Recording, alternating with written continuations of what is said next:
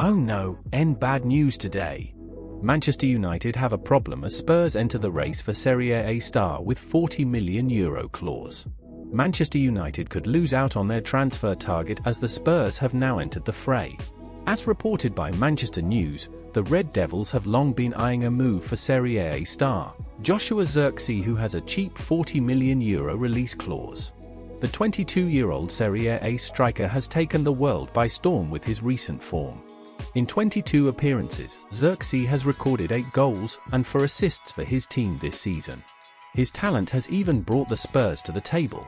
As reported by Italian publication Tutto Mercato Web, Tottenham have also expressed their interest in the Dutch striker. The 22-year-old striker would be a perfect fit at Manchester United. His deep-lying play style could work well in tandem with Marcus Rashford's tendency to drive inside. However, now that the Lily Whites are involved, the Red Devils will surely face a lot of difficulties in their pursuit of Joshua Zirkzee.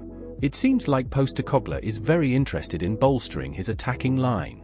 The team just needs to give more time to young Rasmus Højlund and he will become a reliable option for them in the future. Manchester United should instead be focusing on bringing in a new midfielder during the summer.